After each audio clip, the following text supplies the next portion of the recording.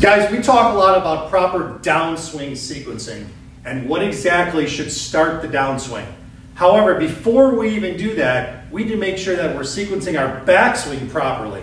So today, I'm going to show you the most important takeaway move to help you create separation between your upper and lower body and improve your downswing sequencing. One of the key aspects of the downswing sequence is the ability to separate our upper and lower body. Okay? This helps us to create torque in our downswing and allows us to generate massive amounts of club head speed. The greater the separation between our upper and lower bodies, the more club head speed we should be able to generate. However, if I don't have that separation in my backswing, then I'm not going to be able to create that slingshot effect in my downswing. Players today will get into their setup position, okay? And then as we begin our takeaway, both my upper and lower bodies move together. A lot of times in this position, I see the left knee move towards the golf ball.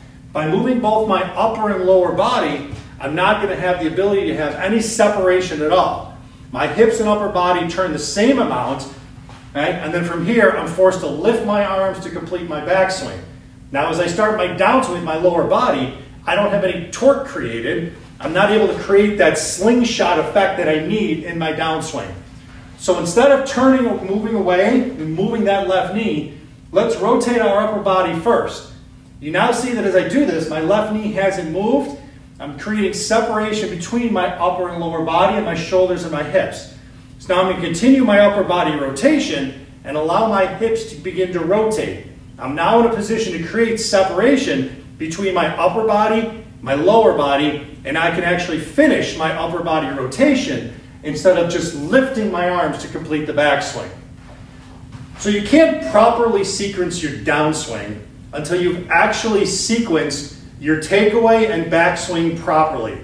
Create this separation between our upper and lower body to generate massive amounts of club head speed and get that effortless power that everyone is looking for.